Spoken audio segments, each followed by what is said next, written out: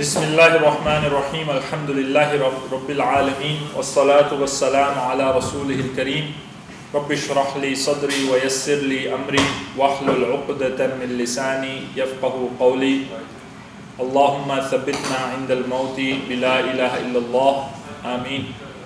Ya Rabbil Alameen.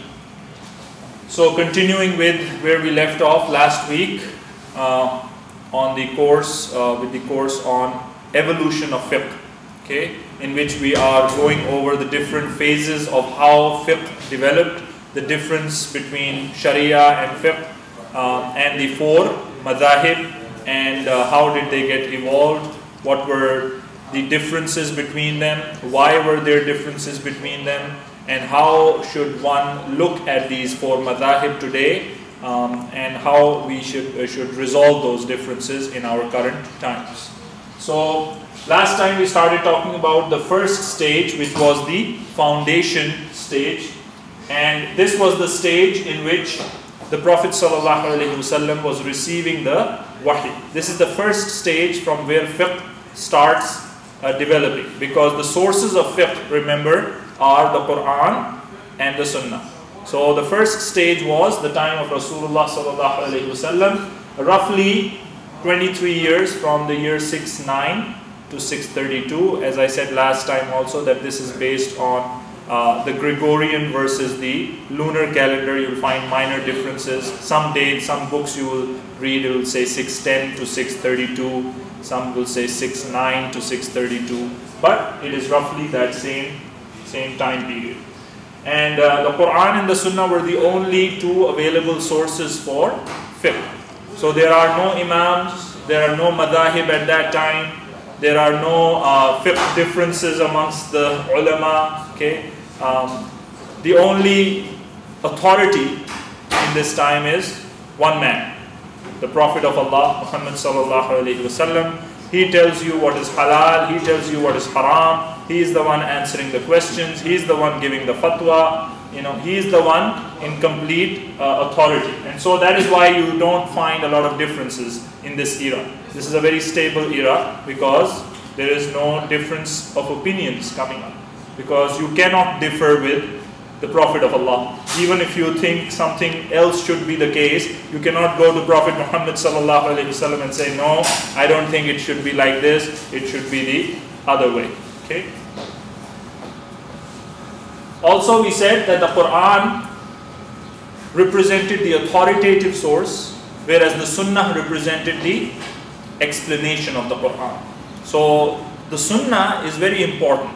Unlike many people today who say that Quran is enough, we do not need the Sunnah, we just need the words of Allah subhanahu wa ta'ala, Sunnah is not reliable, and so on and so forth. That is a very false notion, because without the Sunnah you cannot even understand the Quran. Okay? You will end up misguiding yourself, you will end up misguiding others.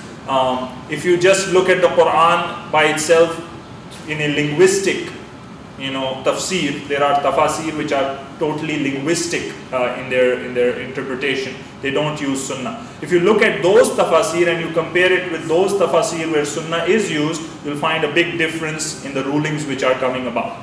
Okay? Why? Because sometimes a word might mean something to you today, but it meant something else to the Arabs when the Quran was being revealed.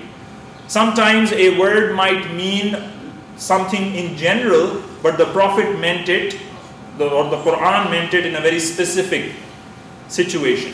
Sometimes the Quran came for a general law, but you might consider it to be a specific law. So you cannot just base your interpretations, base your fiqh on the Quran alone by your own understanding of the Arabic language. Okay? And what about those people who don't even have that understanding of the Arabic language, and they try to then come up with rulings based on the translations of the Quran in their own languages?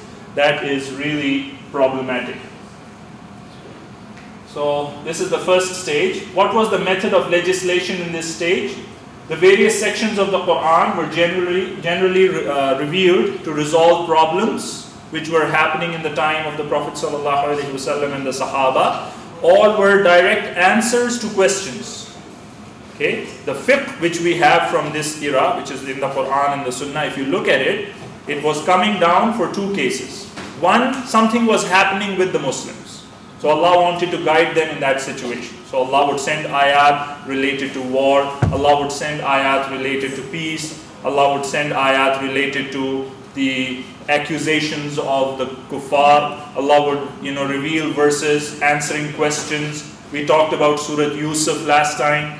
Surah Yusuf, the entire surah was revealed as an answer to a question from the Bani Israel, who brought the Prophet ﷺ in front of them, and they said, how did the Bani Israel end up in Egypt? If you are the Prophet of Allah, tell us how did the Bani Israel end up in Egypt? So the whole Surah Yusuf was revealed, talking about the story of Yusuf alayhi salam and how the Bani Israel ended up from Philistine to Egypt.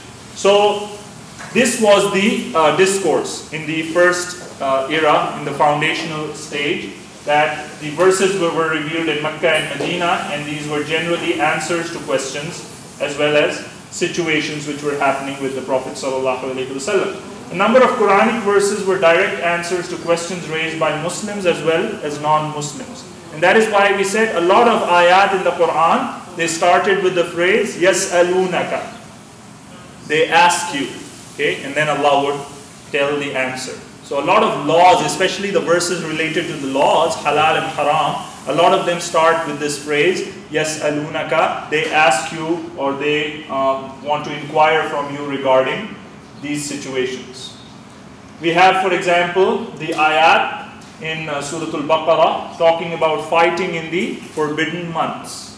Okay, there were these 4 months which were forbidden. These were haram months, and the Muslims asked the Prophet ﷺ regarding fighting in these 4 months. Should we fight the Quraysh in these 4 months? If they attack us, what should we do? Okay. So then Allah subhanahu wa ta'ala revealed verses, first of all confirming that yes, it is haram to fight in these 4 months. These 4 months are sacred, meaning that these are not just made up by the Quraysh or the pre-Islamic Arabs, that they have a basis in the Sharia of Allah, which goes back all the way to Ibrahim alayhi salam.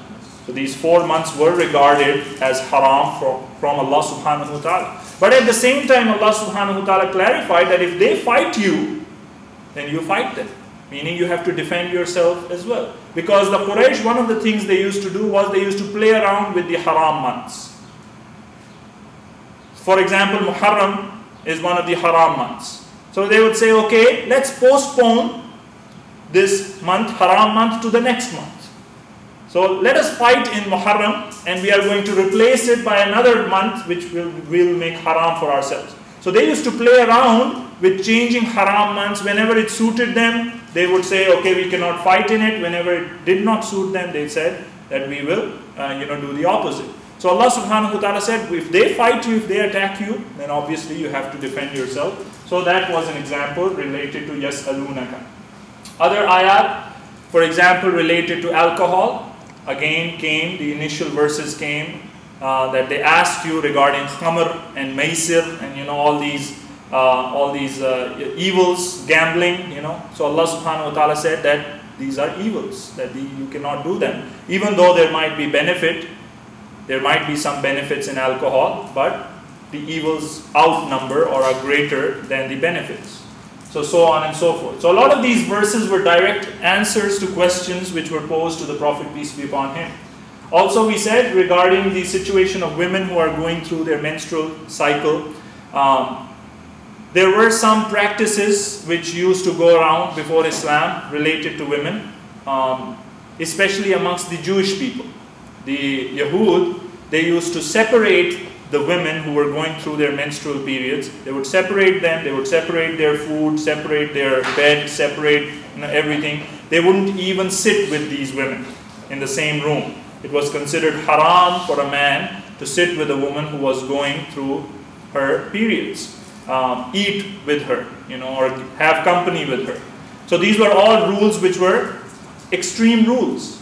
So Allah subhanahu wa ta'ala, He revealed ayat clarifying that all of these are extreme rules, and the only rule which is applicable is not to have physical or sexual relations with them during their menstrual cycle. All the other things you are allowed to do, and there is nothing wrong in that. A number of other verses were revealed due to particular incidents which took place during this first foundational era, the era of the Prophet ﷺ. We talked about the story of Hilal ibn Umayyah radiyallahu anhu. Hilal ibn Umayyah radiyallahu anhu, he saw his wife committing adultery with another man. And he came to the Prophet ﷺ reporting this incident and asking him to carry out the punishment on his wife. The Prophet ﷺ, he insisted on bringing 4 witnesses because that was the law. If somebody accuses somebody of adultery, they have to bring 4 witnesses. If you don't bring 4 witnesses, then you will be lashed 80 stripes. Okay, this is in Surah An-Nur. Allah subhanahu wa ta'ala has made this clear. So the Prophet, peace be upon him, said, bring 4 witnesses.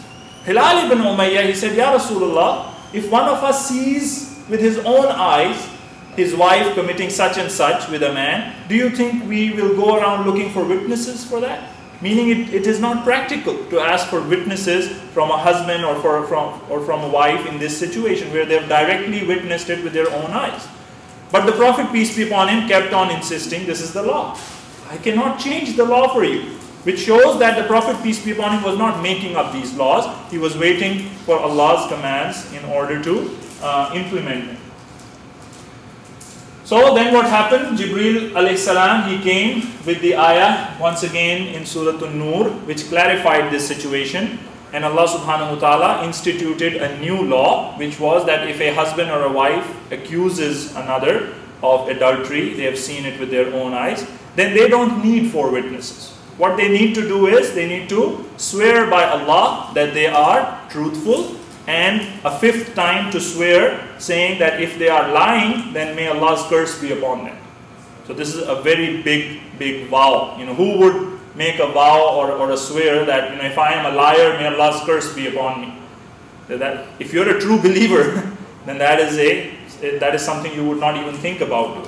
Even if you have 0.1% doubt about what you're saying, you wouldn't say what you're saying because you're afraid of Allah subhanahu wa ta'ala's punishment. And the wife or the other partner can also retaliate this swearing by swearing themselves 4 times that what this person is accusing them of is wrong, is incorrect by Allah. And if they are truthful, then may Allah's curse be upon me. So this is the order of li'an, where the husband and the wife can accuse each other and also protect themselves from each other through these swearings. So this was a direct situation where the Qur'an was revealed to solve a problem. There is a problem in the community. What should we do? Should we follow the old ruling? Should we follow the new ruling? That is why it is important for those people who give rulings to know the entire ruling about a situation. Just knowing part of the ruling could misguide you. I mean, imagine if we don't know this verse. And this happens in our time, in an Islamic country where you have all the setup for Islamic laws to be implemented, and then somebody comes and says, my wife did that. You say, okay, bring 4 witnesses. If you don't have 4 witnesses, we are going to lash you 80 times. Okay, so then you are following Islam, yes, but you are following it in the wrong situation. You are putting an ayah in a situation where it does not belong. So that is why it's important to know all the rulings related to that particular point you are talking about. The same thing happens with us when we are reading hadith.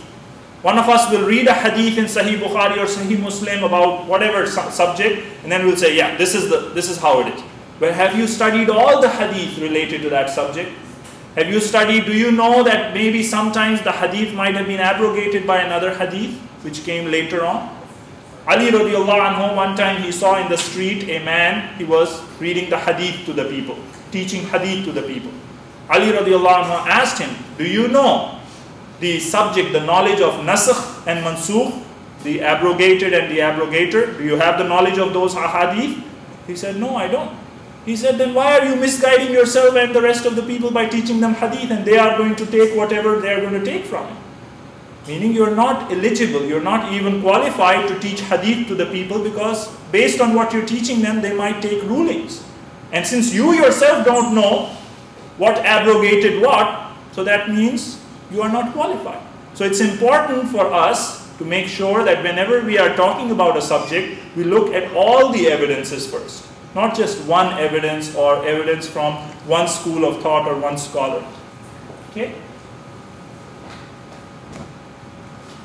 The same was the case in the Sunnah of the Prophet ﷺ. The Sunnah, once again, as we said earlier, was part of the wahi of Allah subhanahu wa ta'ala to the Prophet, peace be upon him. Even though it was not directly the word of Allah, but the meaning of the Sunnah comes from Allah subhanahu wa ta'ala. Allah is the source of all revelation. The Prophet obviously was not making up his own Sunnah and trying to teach it to the people.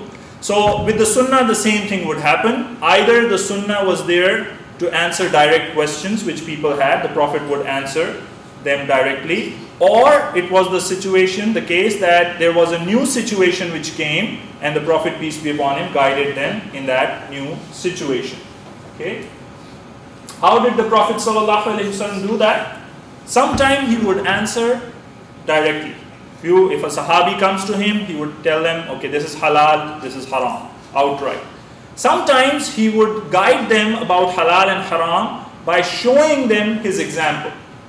He himself would do something and the Sahaba would see it. They say, okay, if he is doing it, has to be halal. If he is not doing it, has to be, we should stay away from it. And sometimes he would show his approval for something by remaining silent. This is also sunnah. This is called the silent sunnah of the Prophet ﷺ, where he saw two things happening in front of him and he did not say anything. Or he saw something happening in front of him and he did not object to it. Then the Sahaba took from this that it is okay to do those things. Those are permissible things. So there are three ways the Prophet, peace be upon him, would legislate or approve laws or disapprove laws. Either directly, or by being silent about those things, or through his action. Okay, by showing them what to do and what not to do. Also, Allah subhanahu wa ta'ala would correct the Prophet sallallahu alaihi wasallam whenever he would make a mistake, which shows that he was a human being. He is not somebody who has the knowledge of the ghaib, the unseen. He only has knowledge of whatever Allah would reveal to him. In other situations where Allah did not guide him, he would use his own understanding to do whatever he wanted. And if it was right, then alhamdulillah. But if it was incorrect, then Allah would immediately correct him. The reason for that was because he is the Prophet of Allah. If Allah does not correct him right away, what will happen? What will happen if the Prophet ﷺ made a mistake and Allah did not send a revelation to correct him? What would happen? Because people are going to take from him that knowledge or take from him his actions and are going to use it as a proof. Okay? Don't we use his sunnah, his hadith as proof? Imagine if his sunnah was not guided by Allah subhanahu wa ta'ala, Allah did not show him the right and wrong, then we would be following just a human opinion. Okay? And that is why there is a difference between following the Prophet ﷺ and following an imam. That's the difference. With the Prophet ﷺ, even his personal opinions, Allah would correct him whenever he is wrong. With Imam Abu Hanifa, Imam Malik, Imam Shafi'i, Imam Ahmad ibn Hanbal, Imam whoever, whenever they made a mistake, we don't know. We don't know if that was a mistake or not a mistake, because Allah was not revealing texts to them. So that is why we have to be careful when we are following anyone other than the Prophet ﷺ. He's the only one you can close your eyes and follow. Because even his mistakes, Allah corrected while he was still living. This also shows that he is not the author, or he is not the founder, or he is not the source of Islam himself. Okay? Like the Orientalists, many people who accuse the Prophet ﷺ said, he made up the Qur'an himself, or he copied it from somebody. Okay? If he did that, he would never have acknowledged his mistakes, and he would never have corrected his mistakes. This is not part of the human nature. Whenever I make a mistake, most likely I'm going to try to hide it. Okay? I'm not going to come out and say, okay, this is a mistake, now this should be the correct ruling, whatever I used to do was wrong. You know, that doesn't happen, especially with religious people, people who are sources for religion. Okay? This is a proof that the Prophet ﷺ was not the author of the Qur'an. Allah would criticize him, Allah would correct him. We have the example of Abdullah ibn Maktoum, the blind companion of the Prophet, peace be upon him. We've mentioned his story a lot of times. when the Prophet ﷺ was talking to a group of Quraysh leaders, and this blind companion came up to him and asked the Prophet ﷺ questions. He wanted to learn from him. But the Prophet, peace be upon him, was busy talking to these big leaders. So he frowned at Abdullah ibn Maktoum radiyallahu anhu. Allah subhanahu wa ta'ala immediately revealed Suratul Abasa. Abasa wa tawalla an ja'ahu al-a'ma wa ma yudrika la'allahu yazakka, so on and so forth.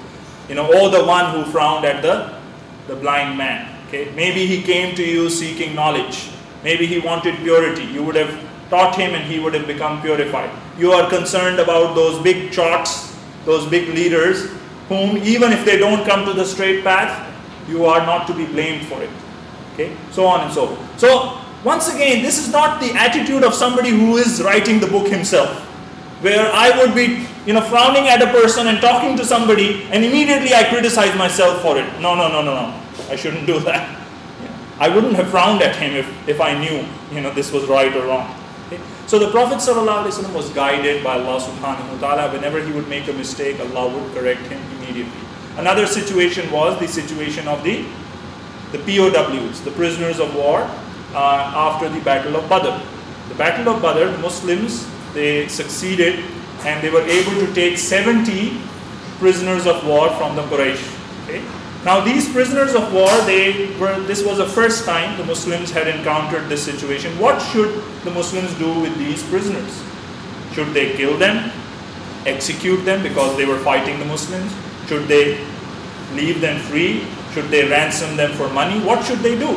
So the Prophet, peace be upon him, like was his habit, he came to the Sahaba and he asked them for opinions. Okay, and this is something we should learn from the leadership of the Prophet, peace be upon him. Asking for opinions from those whom you trust, from those who have knowledge. Okay, the Sahaba obviously were the trustworthy companions. So Abu Bakr radiallahu anhu was of the opinion we should leave them or ransom them for money.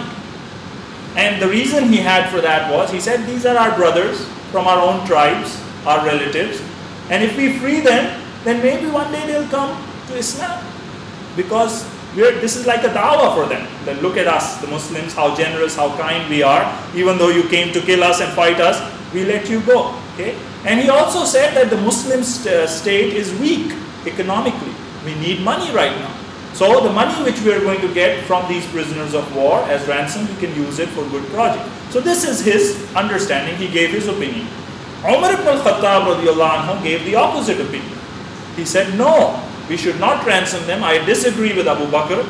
We should execute them, each and every one of them. Not just execute them, but you give me my relative for execution, and you give Ali his relative for execution, and we will execute it. And his opinion was that this will send a very strong message to the Quraysh, that they should not mess with us again. Okay? We got their prisoners and we gave them a good message, a strong message. Other Sahaba, there was another companion. His opinion was even more extreme.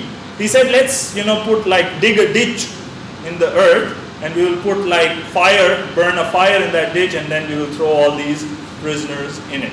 So there were these differing opinions. The Prophet ﷺ, then he at the end gave his verdict and he sided with Abu Bakr. And Abu Bakr and the Prophet, peace be upon him, had very similar kind of personality, the softer side, the easier side. The Prophet always liked to take the easier option, okay? The merciful option. He is rahmatul lil alameen, okay? He is the mercy to all mankind. So he said, okay, we'll ransom them for that. But once they made that decision, the very next day, Umar ibn al-Khattab radiallahu anhu was walking by the house of the Prophet ﷺ, and he saw the Prophet, peace be upon him, and Abu Bakr both crying outside the door. Both of them are crying. Umar ibn al-Khattab, he said to the Prophet, peace be upon him, Ya Rasulullah, tell me what happened so that I cry like you cry. This was Umar. He wanted to feel the pain and the suffering of the Muslims. That's why he was a good Khalifa, a good leader. He was always had that sense of sadness and grief for the Muslims. Whenever they were in trouble, he felt he is in trouble. And he said, if I feel like crying, I'm going to cry. And if I don't feel like crying, I'm going to force myself to cry with you. Tell me what happened. So the Prophet, peace be upon him, said, "O Umar, we saw the punishment of Allah right next to the trees of Medina coming down upon us." As if the punishment was coming upon the Prophet, peace be upon him, himself. He's not talking about the Muslims. He said, as if we saw the punishment next to the trees of Medina, the date palm trees. Because Allah subhanahu wa ta'ala revealed the verses in the Qur'an where Allah said it was not befitting a prophet that he caught the prisoners of war the first time and he let them go. Allah's opinion was the opinion of Umar. Allah supported the opinion of Umar. Muslims should have sent a strong message first time. But Allah said in those ayat, had it not been written before, then Allah would have surely punished you severely, O Prophet. Allah would have punished you severely. This is the Prophet of Allah would have been punished for his incorrect fatwa. How about the rest of us? How about the imams? Or how about people like you and me who have no knowledge at all and we give fatwas left and right and tell each other this is right and this is wrong? We need to be careful. We need to fear Allah subhanahu wa ta'ala. But Allah subhanahu wa ta'ala corrected him. See, he made a wrong decision. He did his best according to what he thought was the best decision. According to Allah, that was not the correct decision. But since now he had offered that, so Allah did not force him to change his decision. And that's what happened at the Battle of Badr. So this shows that the Prophet is protected. Even when he makes a mistake, Allah would clarify. Allah would send revelation to correct him right away. Now when we say mistakes, there is a difference between making mistakes and making sins. Okay? In Islam, we do not believe that the Anbiya, the Prophet of Allah subhanahu wa ta'ala, were involved in doing corruption and major sins. Yes.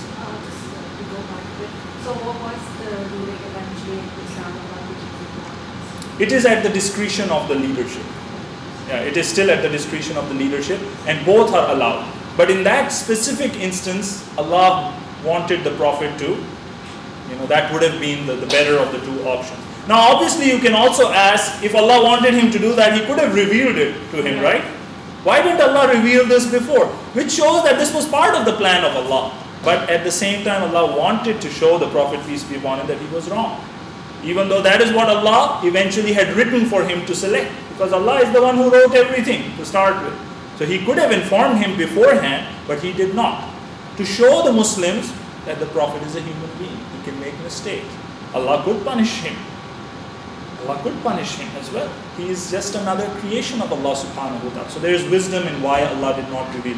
But the eventual ruling is, you can do either. If you feel that one is better over the other in your situation, then you go for that one. And once again, you should try to consult the people of knowledge and see what they want to do. Also, this shows another thing.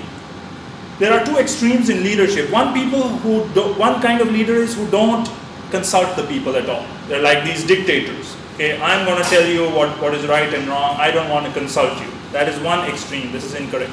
The other extreme is which says, okay, you consult the people and then you have to go with the majority.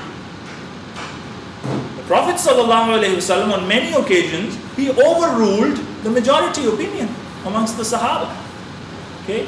Even amongst the companions themselves, Abu Bakr radiallahu anhu, when he became Khalifa, the majority opinion was not to send the army of Osama to the Roman Empire.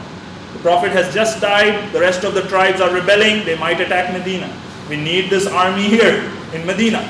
Abu Bakr overruled all of them. He took their opinion, but he did not carry out the majority opinion. He still went on with what he thought was the right thing. So in Islam, the last final decision is still with the leader. He should consult the people and he should take their opinion if he feels that is a good opinion, but he doesn't have to take the majority opinion. He can choose between those opinions the one which he feels is the correct opinion. Because if you have to take the majority opinion, why do you need a leader then? Just have 10 people, 12 people, whatever the majority says, you just do it in everything. No, the leader has that preference. He can overrule, he can veto the vote, and overrule the majority. In most cases, they did not do that. Because in most cases, the majority of the people would agree on the right thing. Majority of the good people, they would have good minds, good taqwa, they would agree on the right thing. But there could be situations where one person, his knowledge is so far above the others that the others might feel we should go this way, but this one person knows better, and so on and so forth. Okay, so these are both extreme opinions. We should not follow either of them. Any questions on this? How legislation was being made through Sunnah? So Sunnah is not perfect like the Qur'an, but it is protected by Allah subhanahu wa ta'ala. That is the point. On one occasion, one of the Prophet ﷺ's companions, and we discussed this issue as well, he was a companion who used to travel by the sea a lot. So he asked the Prophet ﷺ, "O Messenger of Allah, we sail the seas, and if we make wudu with our fresh water, we will go thirsty. Okay? Because you are in the sea for maybe months, and you take a little bit of water with you. If you use this drinking water for your wudu, what will you drink then?" Okay? So he asked the Prophet ﷺ if we can make wudu with the sea water. Can we use the sea water for making wudu? The Prophet ﷺ replied, "Its water is pure and it's dead. The sea creatures are halal," meaning permissible to eat. So two things we learn from this hadith.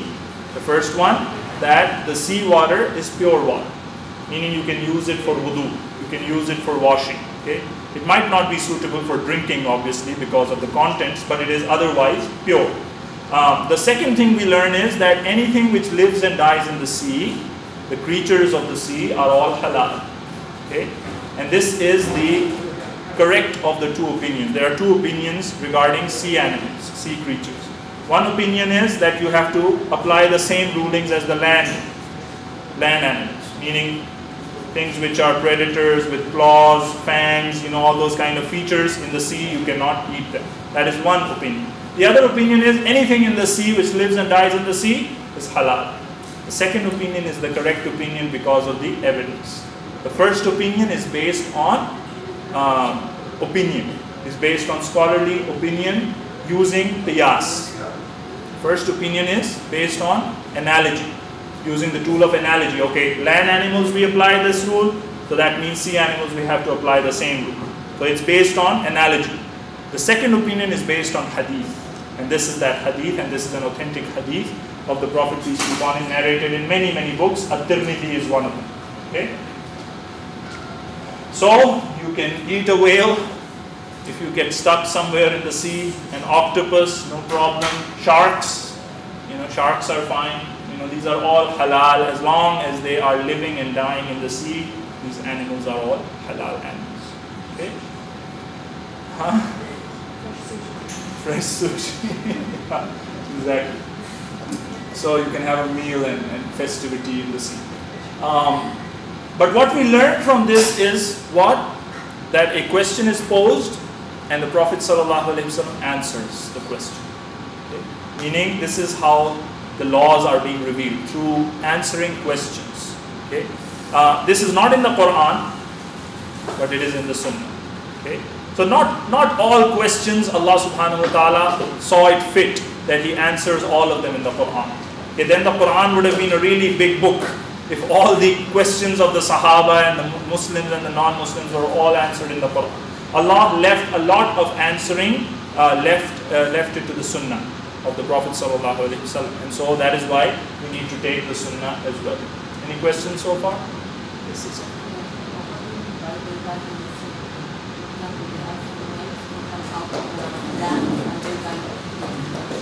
But it is a sea animal, meaning it does not live on land. That's what I mean. Living and dying in the sea means that this is where they survive. They cannot survive on the land. Okay, like some animals, they can survive on both land and sea. For those animals, you have to use the rulings of the land animals. Then you have to use the ruling of the land animals. But for the animals which live and die in the sea, meaning they only survive in the sea, these are the ones you use. Is there a term in science for the animals which only live in the sea, cannot survive in any medical? Aquatic animals? Yeah, as opposed to amphibians.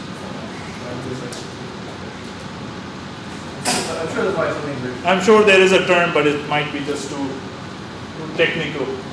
But as long as we understand.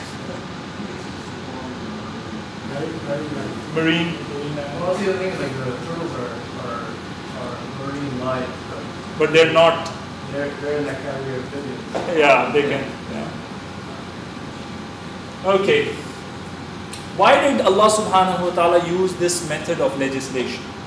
What are the two methods once again? Well, how does Allah reveal laws in this foundational stage? Number one? No, but how? How? What happens that Allah reveals a law? Either direct questions are answered, that's one way, and the second way is situation happens and Allah reveals something related to it. Why is this the approach of the Qur'an and the Sunnah?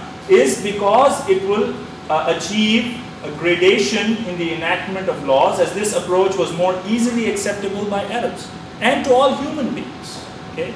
As human beings, we like things which give you small short-term goals. If I give you a goal which is really far above you, and I say this is where you have to reach, it might be very tough for you to reach there. But if I divide it up into levels and say before you go to the 52nd floor, you have to start on level 1, and then you have level 2 and level 3. You know, the same thing happens with the map. Okay? When you're using GPS, how does the GPS take you to your destination? It divides it up into these segments. Okay, you go from this road to this road, and then you take a right from here, and so on and so forth. If the GPS just tells you the address at the end of it, or shows you a big map here, this is where you need to go, it will be a little tough, you know, and the purpose of the GPS might be lost actually. You can do a better job with a regular map maybe.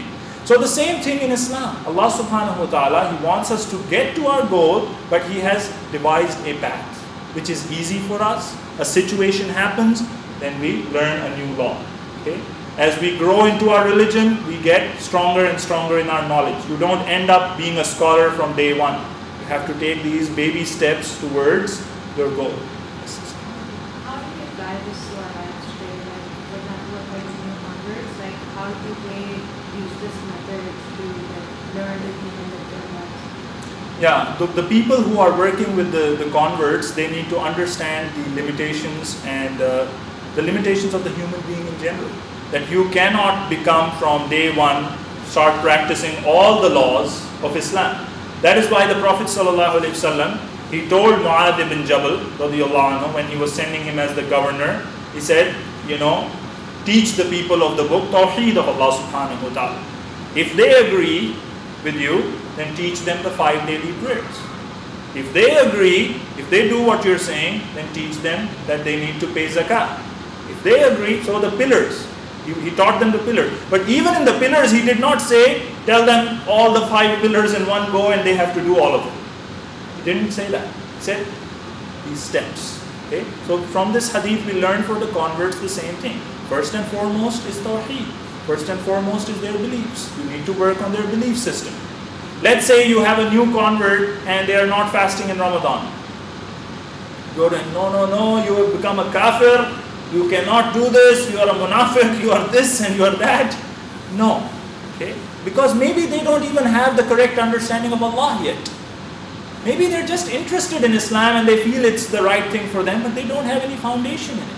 So you need to work and recognize where they are, which level they are, and then work accordingly. So that is why there is a general dawah and then there is a specific dawah.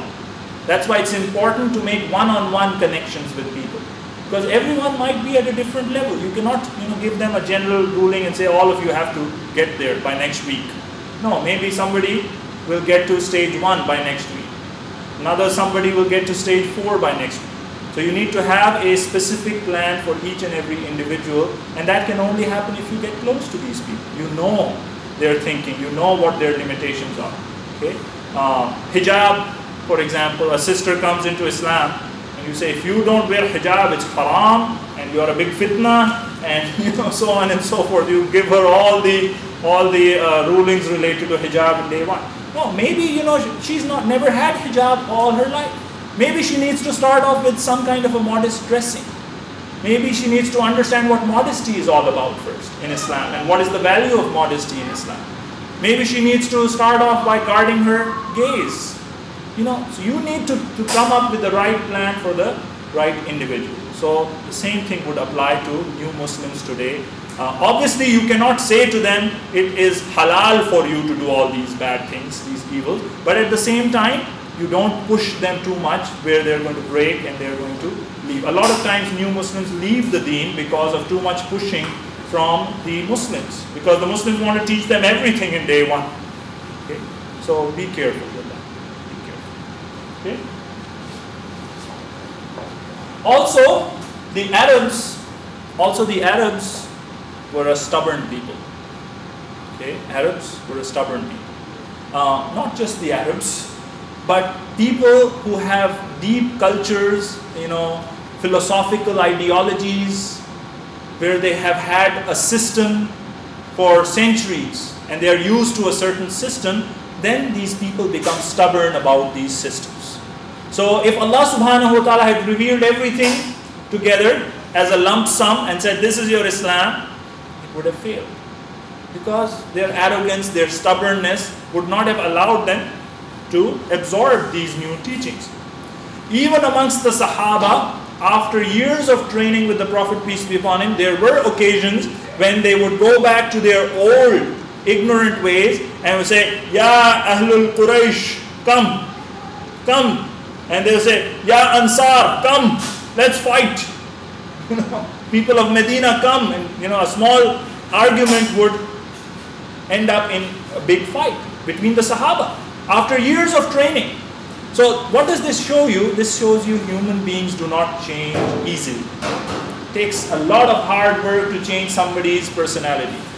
A lot of hard work to change somebody's heart. So what about you yourself and me myself? Do you think we are willing to change quickly, or are we struggling? Whenever somebody wants to change us, do we try to struggle with this person? Or we easily, listen to this person and say, oh yeah, whatever you say, I'm going to just change myself overnight. It doesn't happen like that. So the Arabs, they wouldn't have liked that approach. If Allah subhanahu wa ta'ala would have revealed everything together in one lump sum, then they would have rejected it. Also, Arabs were a free people. There is a difference between nations which have been ruled by foreign powers for centuries and nations which have lived freely. Okay? For example, if you look at the area in Iran, Afghanistan, these countries have never been ruled by foreign powers. These countries have a long history of freedom, independence. It is not easy to make them do what you want. That's why even now these are the countries which resist foreign powers the most, because they don't think like that. For them, freedom, independence means a lot of things. Whereas compare this to other nations which have long histories of British rule, colonization, other foreign powers. These are the nations even today are willing to be ruled easily. So the Arabs of the time of the Prophet, peace be upon him, they had the mentality of freedom. No nation had ruled them. The Romans are on one side, the Persians are on one side. Nobody is interested in them and they have their own independence. So you cannot now start imposing on them a law system, a revelation which will come on them and say, this is what you need to do, otherwise, they'll say, okay, otherwise what? Bring it on. So you don't deal with these people in this way. The same is true right now in the tribal areas in northern Pakistan, in Afghanistan. These areas have never been ruled, they've never accepted any dominance from other powers. You don't deal with them with power. You don't deal with them with bombs. No, that is going to backfire. They're never going to, because they become stubborn in their ways of thinking. You have to deal with them with peace. You have to deal with them through dialogue, through mercy, through understanding, through education. This is the long-term plan. If you want to change a people, that's how you change a people. So Allah subhanahu wa ta'ala who created these people knew what is going to work and what is not going to work. That is why Allah subhanahu wa ta'ala, the way He legislated things was in a slow process. One by one, the most important things first. In Mecca you have Tawheed, in Mecca you have hellfire paradise, in Mecca you have, prophethood, in Mecca you have stories from the past nations. In Medina, now they are ready. You have laws coming up, you have zakah, you have siyam, you have things which they never used to do before, now they are ready to do those things. So you have to build the platform first and then start putting the bricks on top. That is what Allah subhanahu wa ta'ala did. It also made it easier for them to learn and understand the laws, since the reasons and context of the legislation would be known to them. Remember, the Arabs were not highly educated nation. You have to remember this. They're not like the Romans and the Greeks who have these discussions on philosophy and they are able to absorb, knowledge from different previous nations and so on. The Persians also on the same side, Indians, Chinese, these were all nations with a lot of background in philosophy, in education, intellectual arguments. Arabs were simple people. They would not get into philosophy. They would not get into intellectual arguments. The Qur'an, is there any intellectual book which talks about arguments and gives the best arguments better than the Qur'an? Qur'an is a highly sophisticated, a highly intelligent book which gives wisdom of the highest level to a people who have no history of wisdom and intellectualism. So what is the best way? How are you going to make them understand the message of Islam, the philosophy of Islam? How are you going to make them understand the laws, Sharia? Sharia law, how many years does it take for one to become a scholar so that they can start issuing fatwa in Sharia? Years. It takes, degrees. 5-year bachelors, then 2-3 years masters, then they go for PhD, and then they teach, and then finally after 15-16 years of scholarship, they reach a level where now they're able to be a judge in some Islamic country, maybe, right?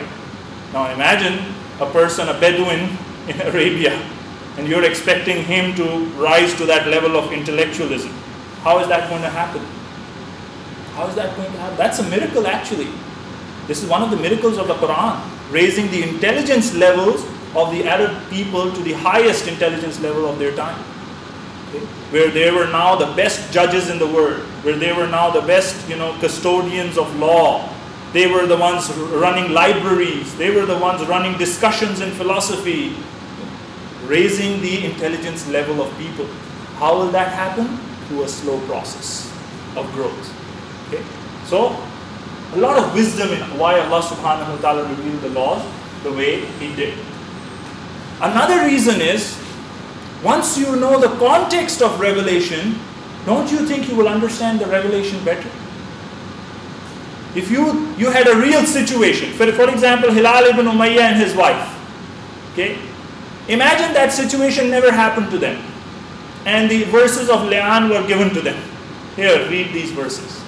If a husband says 4 times and then the 5th time, and if the wife says 4 times and then a 5th time, it's just like any other verse for them. But since they had gone through the situation themselves, imagine their understanding of those verses whenever they would read those verses later on. A very different understanding. Imagine Abdullah ibn Maktoum's understanding of Surah Al-Abasa as compared to our understanding, because he has lived through that surah. The surah was revealed regarding his situation.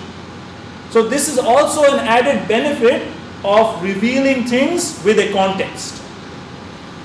Situation, Allah made a situation happen and then revealed a verse according to that situation. Or should I say the verse was already there and Allah created the situation for it so that it could be revealed. Right? Because the Qur'an was already there. The Qur'an was not being revealed according to the situation, that Allah is sitting there and saying, okay, now this happened, let me send this. Now that happened, The Qur'an was always there with Allah in Lawh al-Mahfuz. The situations were written afterwards. So subhanallah, the whole setup in which the Qur'an was revealed was so that Qur'an could be revealed. That's how we should look at the Qur'an's revelation. Not that, the Qur'an was revealed according to the situation of the people, but rather the situations were created so that the Qur'an could be revealed like that. Okay? It's a very, very wise way of revealing something. Any questions on that? Do you understand this?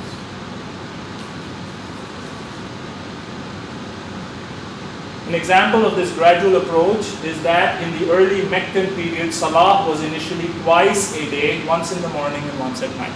This is how prayer started.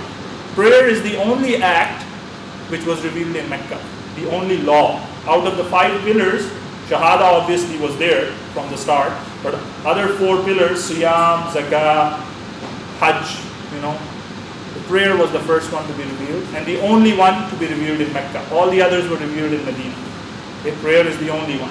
But how did Allah start? Did Allah say, okay, 5 times a day with the sunnah and the nawafil and everything you have to do? Back home in Pakistan, if you don't pray 17 rakahs in the Isha prayer, your Isha is not, you have not prayed Isha prayer. You have to pray 17 rakah, which includes the fard, which includes the sunnah, which includes the nawafil, everything, and you make 17. Allah did not start like that. Allah started simple, twice a day. Just pray 2 times a day. One in the morning, one in the night time. Okay? Shortly before the migration or the hijrah to Medina, the 5 daily prayers were enjoined on the believers. However, the salah at the time consisted of only 2 units per prayer, with the exception of Maghrib, which was 3 units. So even the current units, the rak'ah, for example, you pray 4 in Dhuhr and Asr. It was not like that in the start in Mecca. It was 2. Just pray 2 rak'ahs for Dhuhr, 2 for Asr. Okay? And the rest of them are, the same. Isha also 2. The longest prayer in Mecca was the Maghrib prayer. Right now, the shortest prayer is the Maghrib prayer. Maghrib is the shortest prayer actually, because the Imams usually recite short surahs in them because your time limit is limited. But in the start, Maghrib was the highest which was asked for. This is, if you are praying Maghrib, it's like you're doing your utmost in your salah.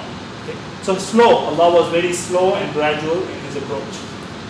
After the early Muslims had become accustomed to regular prayers, the number of units were increased to 4 for the residents, except for Fajr prayer and that of the Maghrib. This is why when you're traveling, you shorten your prayer. This is why when you travel, you shorten. That is actually the original ruling. You go back to the original ruling when you travel. The later ruling was for the resident, you have to pray 4. But the original ruling was 2.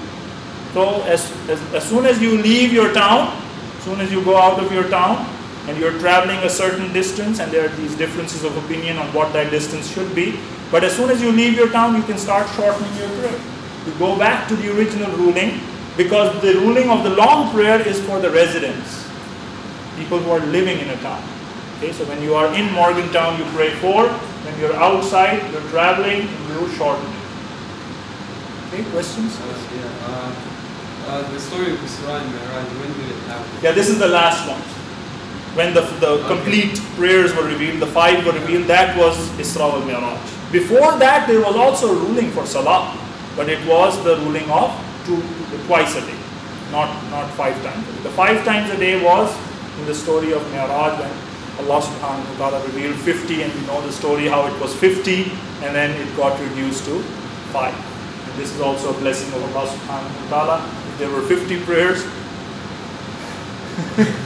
I don't know how many of us would be able to keep up with 50 prayers a day. With already we are struggling with 5 times a day, right? So, alhamdulillah. This is in Sahih al-Bukhari. This information you can find in different hadith in Sahih al-Bukhari. It is authentic information. Now we move on to a new topic, which is the content of the Qur'an. Okay? What are the themes of the Qur'an? Okay, because we're talking about that first stage, and that first stage is going to set up the foundation for the later stages to derive fiqh from. So the primary source of fiqh is the Qur'an, obviously. So we need to understand what are the themes of the Qur'an and how the Qur'an was divided. The scholars, they divide the Qur'an into 2 basic eras. The Meccan period of Mecca, and the Medinan period. And there is lots of differences of opinion. What do you mean by Meccan period and what do you mean by Medinan period? Okay? Because there were verses or there were surahs revealed to the Prophet ﷺ when he conquered Mecca at the end. Should you count them as Meccan or Medinan? Which one do you go for? Those were revealed in Surah An-Nasr, for example. Or verses related to Hajj. They were revealed. Verses related to riba. They were revealed in Mecca. But the scholars do not count it as Meccan. So there is differences of opinion. The most agreed upon understanding is anything which was revealed before Hijrah is Meccan. Anything that was revealed after Hijrah was Medina. Even though it might be in Mecca. Okay? Even though that verse might have been revealed in Mecca. Badr, the battle of Badr, or Hudaybiyah. Where are these places? Are they in Mecca or in Medina? Where is Hudaybiyah, and where is Badr, and where is Tabuk? Mecca or Medina? They are outside Mecca and Medina. They are not part of Mecca and they are not part of Medina. So where do you count them? Those verses. That is why the scholars say the easiest classification is anything which was revealed before Mecca, before Hijrah is Meccan, and anything that was revealed after Hijrah was Medina, regardless of where it was revealed. It doesn't matter. Okay? So in Mecca, the Muslims were an oppressed minority, whereas after their migration, their Hijrah to Medina, they became the ruling majority. So there is a big difference in the Qur'an's content in Mecca as opposed to Medina. The situation is completely different. Okay? In Mecca, they are being oppressed. In Mecca, they are a minority. In Mecca, they have no power. In Mecca, they are hiding their faith. So the Qur'an cannot tell them to do things.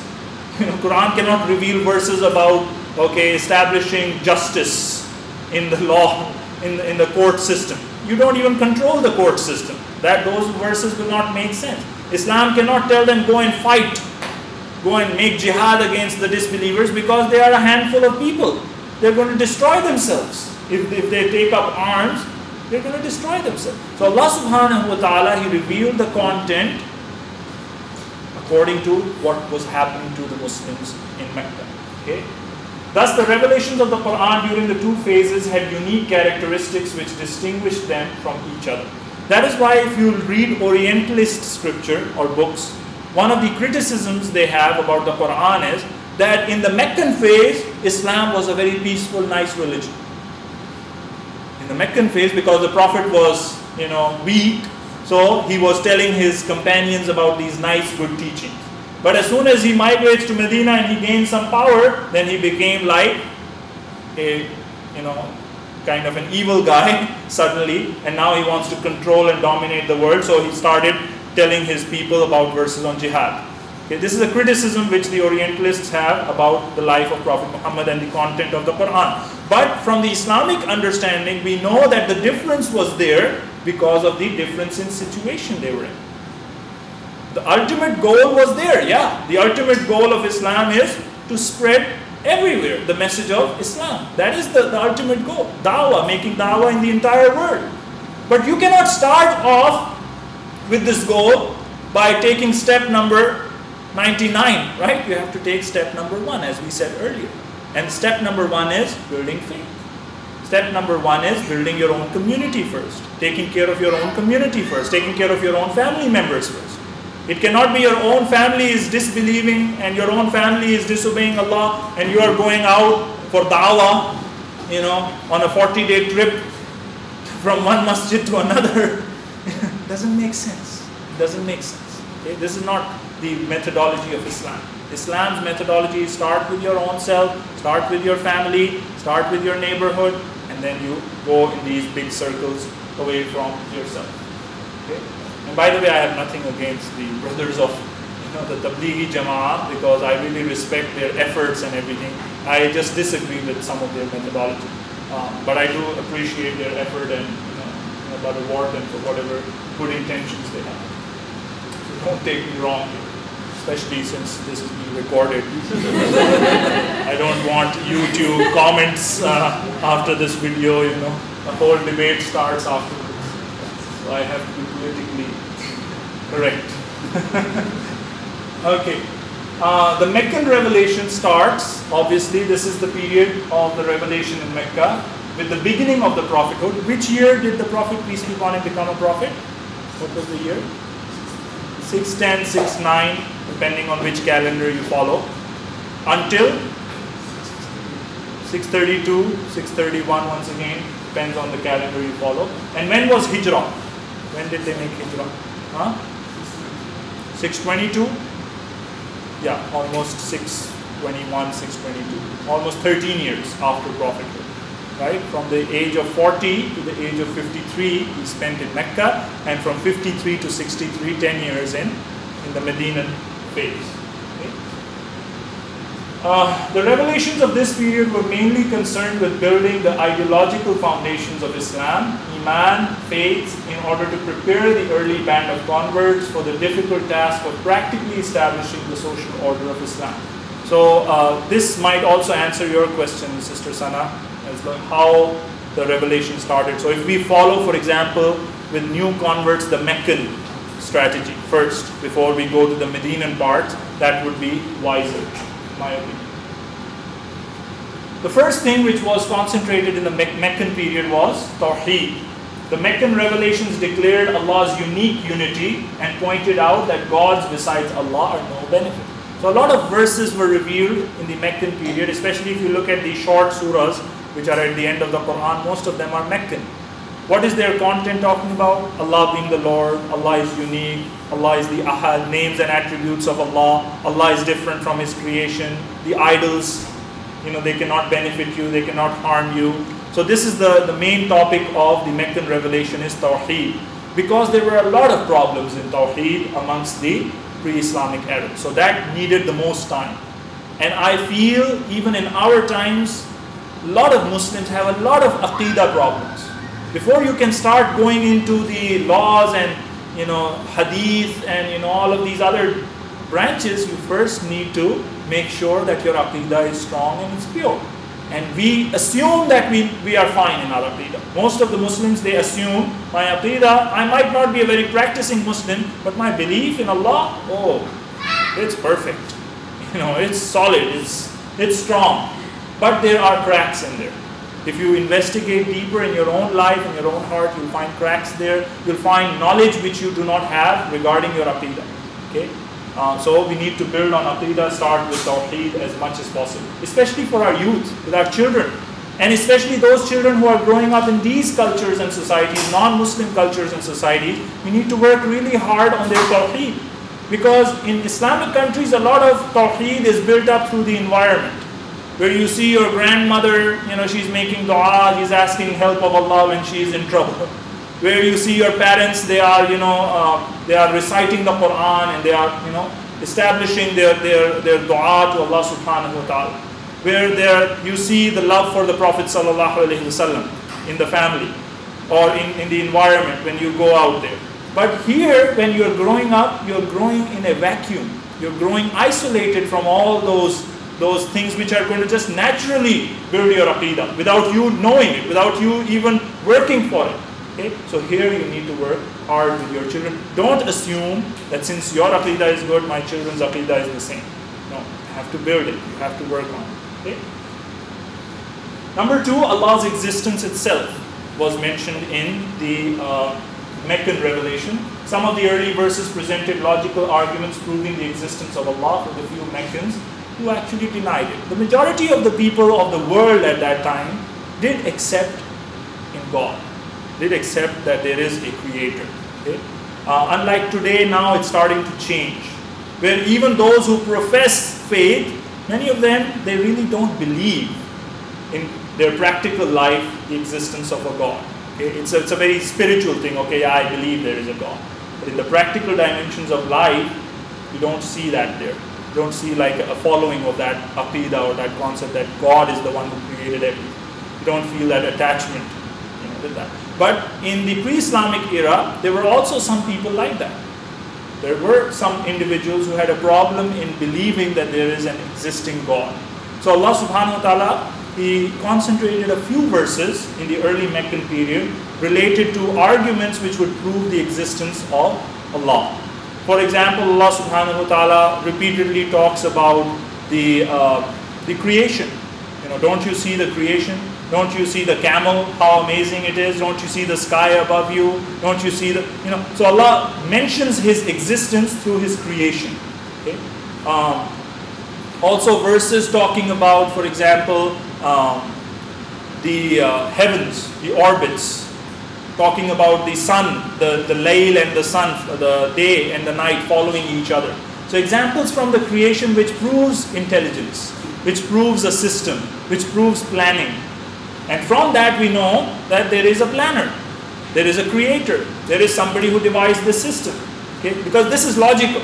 This is easy for the human being to relate to. If you know there is a process, there is intelligence, there has to be somebody who's behind that intelligence. Intelligence does not come from nothingness. Right? Have you ever had a situation where you saw something which had no intelligence and suddenly became intelligent by itself? That never happens. Never happens. There has to be a process through which intelligence is initiated. Okay? Even the intelligent design, the techniques which we use in engineering, and we have now computers, we have all these things which talk back to you, the GPS guides you. These are intelligent things. To say that these came by themselves would be a joke in our time. Right? Obviously people sat and they designed these things. Obviously people who were intelligent, they made plans for these things. And so now we have these things which are intelligent. So it is very simple, but a lot of times common sense is overshadowed by philosophical arguments, okay? Or theories which people come up with in the name of science or so on and so forth. So you have to be careful with that. But Allah subhanahu wa ta'ala, He proves His existence through His creation in the Qur'an, in the Meccan phase. The third thing which the Qur'an in the Meccan phase concentrates a lot on is afterlife. Okay? Is akhirah. And this is very, very important for your practical implementation of Islam. Most of our weakness in our practical Islam is because of our weakness in our weak aqidah in afterlife. What does that mean, weak aqidah? Means yes, you know there is a Jannah, but you don't prefer it over the dunya. That's a weak aqidah. You know there is a paradise, but you still prefer the benefit you're getting right now over the benefit which is promised to you. Okay? You know there is a hellfire. You know it's bad. You don't want to go there. You don't want to burn there. But you still prefer saving yourself from troubles of this dunya over that hellfire. Let me save myself from this trouble right now. That one, we'll see. We'll see when we get there. That's the mentality. That's weak aqidah in afterlife. So yes, you believe in afterlife, but really you don't give it preference over the dunya. Okay? Whereas the Sahaba, by the time they got their training done in the Medinan phase, they had no problem following the laws of Allah subhanahu wa ta'ala because they always preferred akhirah over dunya. They don't care if they lose here. No matter I am the biggest loser in this dunya, but as long as I make it there, I don't mind it. That's how their attitude was. For us, no. No matter what happens to me over there, I want to be successful here. Okay. Once again, it's a weak aqidah. The aqidah is there. I'm not saying that we don't believe in akhirah. We believe in akhirah. But once again, it is weak to the point that we don't give it preference over. Whenever there is a conflict, that's what I'm talking about. I'm not talking about areas where there is no conflict. Because there are many areas where you can do well in the dunya and you can do well in your deen. Okay, in akhirah. But there are areas where there will be conflicts. That's the test, right? That's the test. Allah is saying this is haram. Say, let me do it because I have some benefit I get in this dunya. Allah is saying, do it. You say, no, I don't want to spend too much time doing this because then I'm going to lose out on these other things I want to do in this dunya. Conflict occurs between akhirah and dunya. And that's what will determine which one you prefer. Which one you want to make best for yourself, and which one you want to sacrifice. You have to sacrifice things. Even when you're getting a degree, you want to get a degree, you sacrifice a lot of your nights studying. You want to do well on an exam, you sacrifice going to a party. You sacrifice having guests over, hanging out with buddies, so that you can spend that time and study and do well. Same thing for akhirah. A lot of times you will have to give away certain parts of this dunya say later, whenever I have time. And trust me, if you have that attitude, you will never get time for the dunya. Because akhirah is going to just, take so much of your time. And that's how it should be. We should spend more time on akhirah, and this dunya should be there, but as a on a need basis. On a need basis. We're not here to build castles. We're not here to become millionaires, billionaires. That's not the point. Even if you do, you're going to lose all of that one day. So it's in a way, it's a wasted effort. If you spend too much effort on this dunya, it's a waste of time and effort on your part. You're going to lose it anyway, one day. So yeah, spend effort, have a good life, but give preference to the akhirah. Okay? since there was no way for human beings to know about the next life, the Meccan revelations vividly described its wonders, its mysteries, and its horrors. Okay? And this is one of those areas you cannot reach by your intellect. If I ask you, come up with your intellect and tell me what happens in the grave. Tell me what happens in the hellfire. Tell me what happens on the day of judgment.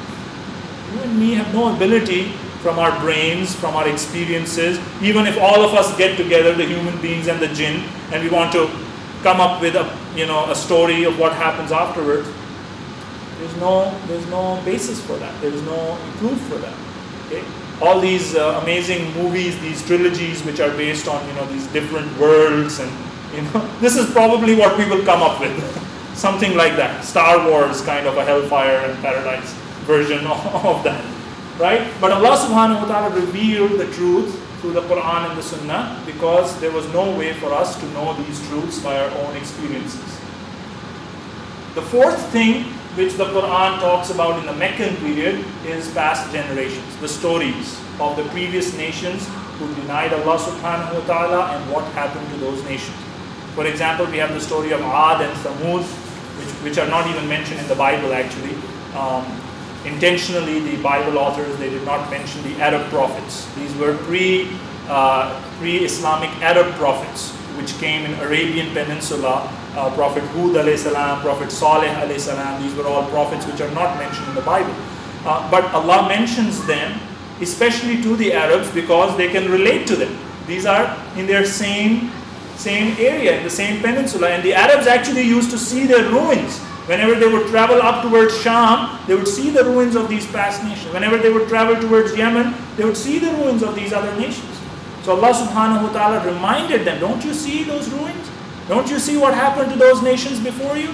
So through these stories, Allah subhanahu wa ta'ala builds their aqidah in obedience, that you need to obey Allah. Otherwise you can get into trouble. Okay? The fifth one is salah. And this, as I said, was the only law that was revealed in Mecca. Out of all the other pillars, salah, the prayer, was the only one revealed in Mecca. Because of the critical relationship between salah and tawheed, salah was the only other pillar of Islam to be legislated in Mecca, besides the declaration of faith. What is the link between salah and your tawheed? What is that link? Why did Allah reveal salah was the first one? How does it strengthen your tawheed? The salah, the prayer, reminds you of what? It reminds you of Allah on a continuous basis. You cannot forget. A person who prays 5 times a day, it is impossible for this person to forget Allah. As soon as you forget Allah, the next prayer comes. As soon as you think about something else, the next prayer comes. Okay, you're constantly being reminded about Allah subhanahu wa ta'ala. That's number one. Number two, it is a dress rehearsal for the day of judgment. What is salah? What are you doing in salah? You're talking to Allah. Okay? And you're saying, Alhamdulillahi Rabbil Alameen, Ar-Rahman Ar-Rahim, Maliki Yawmiddin. For each verse you say, Allah is responding to you. Even though you cannot hear Allah, but the Prophet, peace be upon him, said, every time the servant says this, Allah talks to his angels and says, look at my servant, he praised me. Look at my servant, he remembered me. And then Allah says, for him is what he asks for. Ihdinas siratal mustaqim. Allah guide us. Allah said, for him is what he asks for. Okay? So every time we say something, we're talking to Allah. It's basically a communication. When you're praying to Allah, you should imagine you're talking to Allah. What will happen on the day of judgment? You will be before Allah. What is the difference? On the day of judgment, you will be talking to Allah while you can see Him. Day of judgment, we will be able to see Allah subhanahu wa ta'ala. In salah, you're talking to Allah, you are praying as if you see Him. What is the highest level of salah, the prayer? Is where you have the level of ihsan. What is the level of ihsan? That you pray as if you see Allah. You imagine Allah is in front of you. So whenever you do that process, it is a reminder for the day of judgment. That one day I'm going to be doing the same exact thing I'm doing 5 times a day, I'm going to be doing before Allah on the day of judgment. I will be talking to Him, I will be answering questions, I will be the one, Allah subhanahu wa ta'ala will be interviewing. So 5 times a day you have an interview with Allah. kind of rehearsal for an interview. So that's why salah builds your aqidah. Salah builds your aqidah in Allah. Salah builds your aqidah in afterlife. Constantly reminds you about afterlife. This word is not as important as the next word. Okay? That is the importance of salah. And the final thing in the Meccan revelation, Meccan phase, is challenges. Challenges which prove the miraculous nature of the Qur'an. Where Allah subhanahu wa ta'ala, He challenged the people of Quraysh and the Arabs and the whole world actually, saying, if you think this book is not from Allah, find a contradiction in it. Find something which is a contradiction, where Allah says one thing in one verse and another verse He is contradicting Himself, saying the opposite. Because that's what happens with human efforts. No matter how much you try, you will end up contradicting yourself. I know this because of my talking experience. Because you'll say something in one lecture, and then 3 lectures later I'm saying something else, and a brother said, "But brother, didn't you say, 4 lectures ago that this was the case?" Like, yeah, I did contradict myself in it. That's what happens. As human beings, we all the time, we keep contradicting ourselves.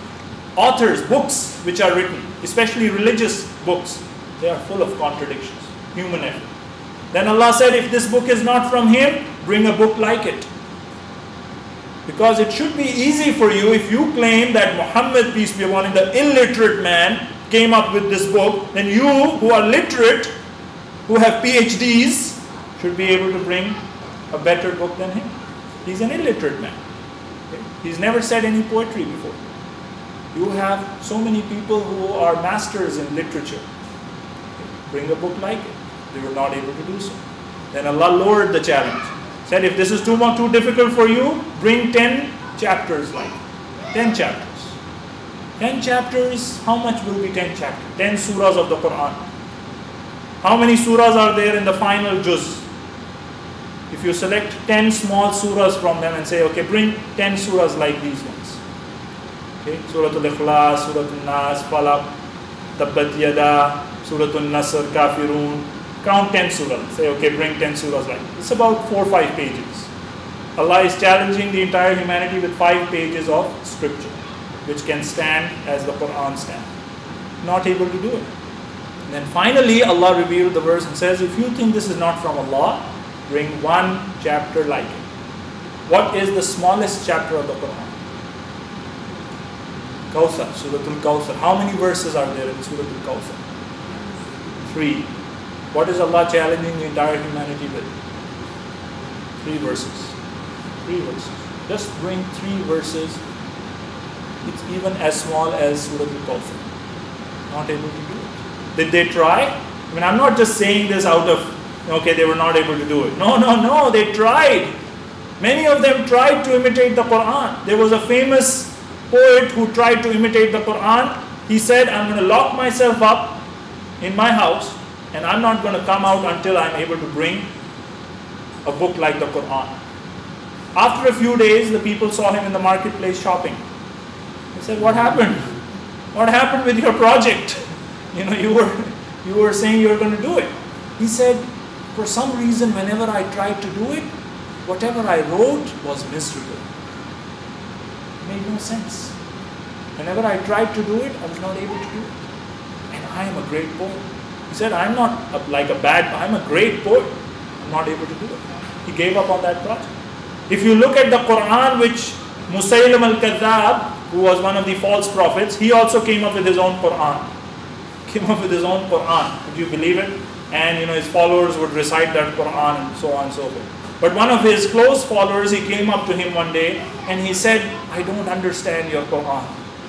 I don't understand, did Jibreel reveal this Qur'an in your heart or in your stomach? Because all his verses were about eating and drinking. So what kind of Qur'an do you have? Did Jibreel come to your heart or he came to your stomach? So even his own people knew that this was just rubbish. This was not Qur'an, this was not revelation. So this was a challenge which many people tried to take up, but they were not able to. And when we say challenge, it is a challenge in all ways. Linguistically, there is no book in Arabic which can compete with the Qur'an. Linguistically, in grammar, in its word usage. This is what Brother Zahid was doing in the last year or so. This was his topic, linguistic miracle of the Qur'an, scientific miracle of the Qur'an, verses which talk about scientific phenomenon which is discovered in our times. Historical accuracy, talking about past nations, using words and using, examples from past nations, naming individuals which were not known in the time of the Prophet, peace be upon him, like Haman. Haman is named in the Quran as one of the advisors of Fir'aun. According to the Bible, there was no such advisor named Haman. What did Fir'aun ask him to do in the Quran? Haman. He told him to build like a pillar, like a tower for him, so that he can ascend in this tower, see the God of Musa. He tells his minister. In the last century, one of the French archaeologists discovered a stone tablet, and on it were the names of the ministers of one of the pharaohs, which is the pharaoh which we know of to be the Fir'aun in the Quran. And in it, it said name of ministers, and it said Haman, minister of stoneworks. Stoneworks, architecture. He was the minister of Fir'aun in architecture. So historical accuracy of the Quran, things which were not known before. Nations Ad and Thamud. The nation of Ad was discovered through powerful images from satellites in outer space. When they discovered in southern Arabia there are river basins, and they discovered that hidden underneath the sand there is a nation. And then when they started digging, they found that nation which the Quran talks about. The nation of Hud alayhi salam, which was destroyed in this sandstorm for 7 days and 8 nights. So on. So historical accuracy. You cannot compete with the Quran. So in any way or form, whether linguistic, historical, scientific, or otherwise, bring a book like it. So when we say that Quran is a miracle, we don't just say it for the sake of saying it. We really mean it is a miracle. Meaning, let's bring any other book and try to compare it with the Quran, so on and so forth. So challenges was another big subject in the Meccan revelation. Inshallah, next week we're going to start talking about the Medinan revelation and some of its features. And now, quiz time. So I hope you're ready for your quiz.